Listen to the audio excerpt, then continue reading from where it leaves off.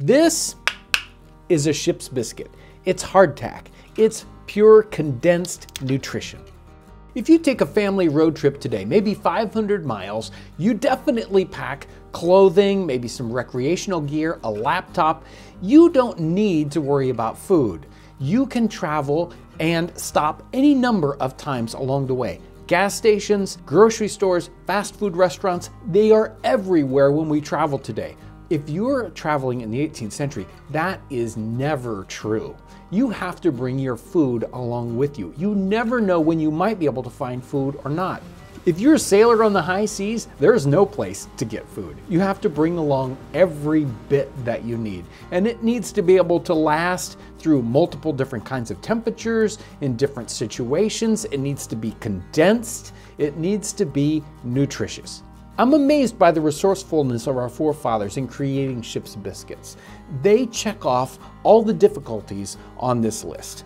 I even have a ship's biscuit here that is 10 years old and it's still probably edible. I'm going to try this at the end of the episode. So what is a ship's biscuit? How is it made?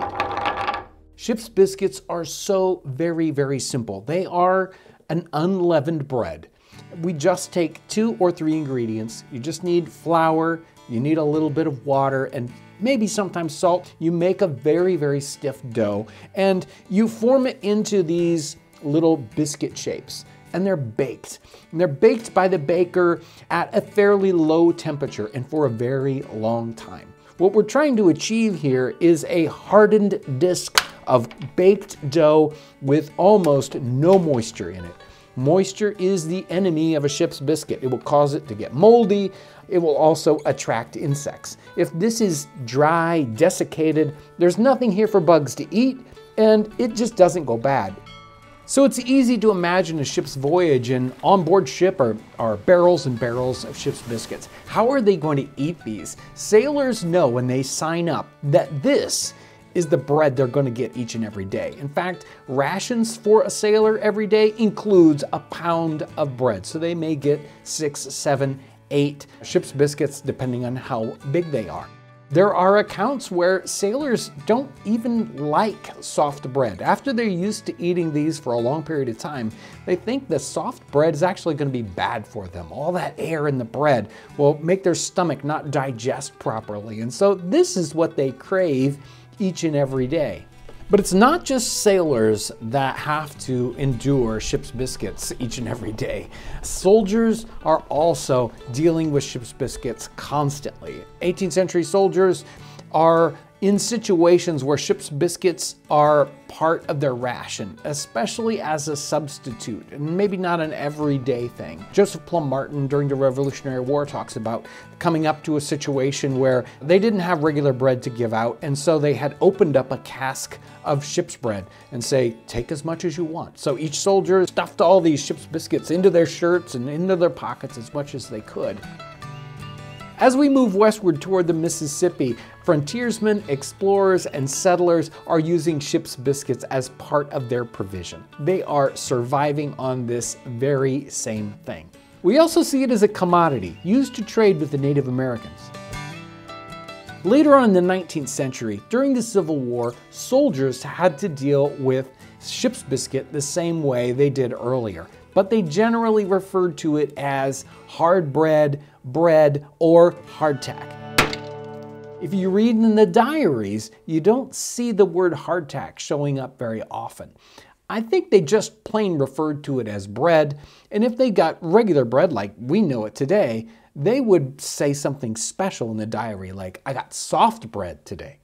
Through our time period where ship's biscuits become more and more important, the making of them changes. So early on, individual bakers are making ship's biscuits. Later on in the 18th century, it becomes more industrialized, and they set up bakeries right close to the ship ports. There are 5 or 6 people working on the making of ship's biscuits, and they might have 9 ovens going and teams of men making these biscuits. It turns out that they need thousands and thousands of them for maybe just an individual ship. So the demand is very, very great. And by the time we get into the 19th century, it's totally industrialized and machines are making them from start to finish. You'll probably say, John, is this really nutritional? Now, think about the flour in the 18th century versus flour today. These biscuits were made with the least expensive flour. Whole wheat flour, sometimes other kinds of inexpensive flours thrown in. In fact, probably much more nutritional than we can imagine. This was just meant to get you through the day. This was survival food, not trying to give you this complete wonderful nutrition that we are always thinking of today. People in the 18th century didn't have those same kinds of nutritional concepts. If we look at cookbooks in the 18th century, we will not find a recipe for ship's biscuits. They're made by the baker. They're not made in a house. And the bakers generally hand these processes down. They don't write them out. So they'll give it to your apprentice to make, and he'll make 1,000 ship's biscuits or whatever. It's also an industrial process. We do get descriptions of this, especially as the process gets more and more mechanized, and we get descriptions of the archaic method of making ship's biscuits. I've got a couple of pounds of whole wheat flour, and we're gonna mix that with just enough water to make a nice stiff dough. It's gonna take a little bit to get this incorporated properly. Mix it in a bowl, it makes it a little bit easier. I really want to make sure this dough ball is complete. It doesn't have cracks in it, any folds where there is any unincorporated flour, because at those points, the dried biscuit will fall apart. It will crack and break, and we don't want that. So we want this to be a nice, solid biscuits. If they fall apart en route, we haven't done what we needed to do. I'm going to try a couple of different techniques here kneading. One of them is to use our rolling pin as a brake to really work this dough over and get it to be very, very smooth. And once that's done, we can start to rip it up into those larger than egg size pieces. After those pieces are made, we can form our little biscuit shapes. We're looking for a hockey puck kind of style here. They are turning out very, very consistently. Since this isn't an industrial kind of situation, I'm not selling these ship's biscuits. They can vary in size a little bit. That's okay, especially for personal use. As we're forming up the biscuits, realize that these are not going to grow as they bake. If anything, they'll shrink just a little bit. So we're forming these biscuits up almost exactly the size that we want them to be when we use them.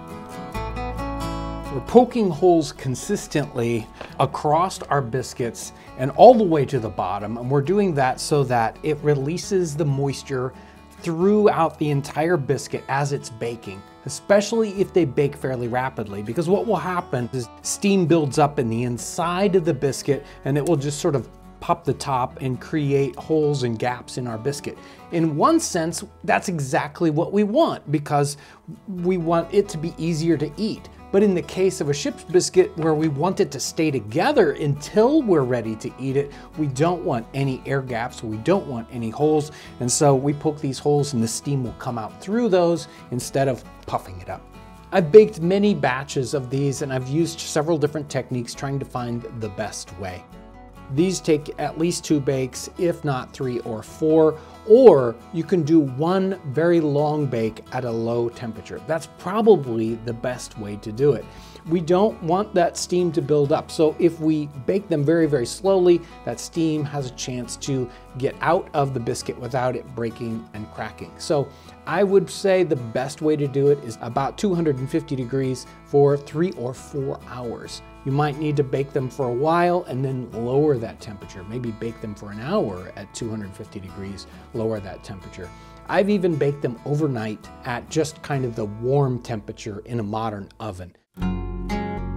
Ship's biscuits show up in multiple different literary references. This is from Swift's Family Robinson. We refreshed ourselves with wine and biscuit, which we found in some of the casks. Whenever we have bread or biscuits coming out of a barrel, we know they are ship's biscuits. The trick with ship's biscuits is you can't just eat them. You will break your teeth. So we don't want to eat that. This is our 10-year-old ship's biscuit. I'll try this last.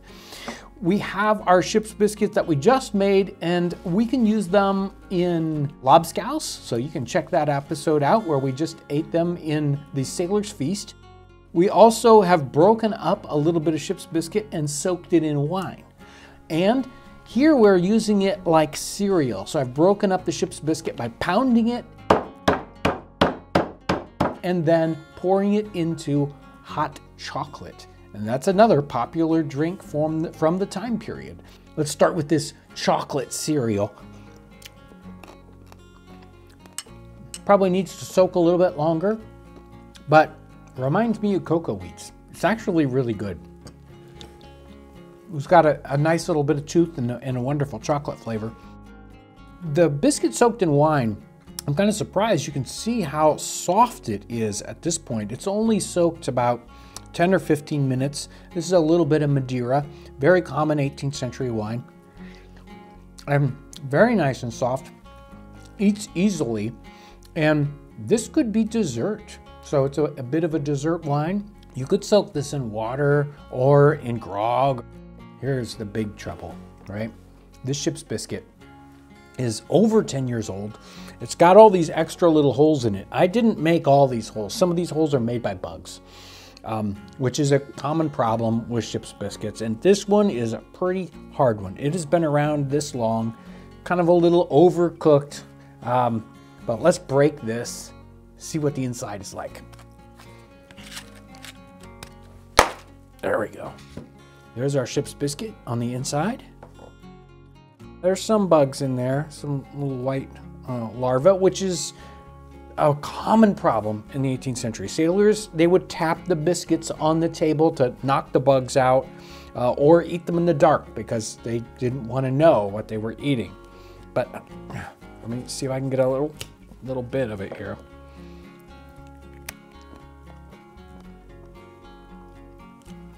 Tastes almost exactly like the brand new ship's biscuit. Still, after 10 or 12 years, it's just as edible as it was before. Maybe a little added protein.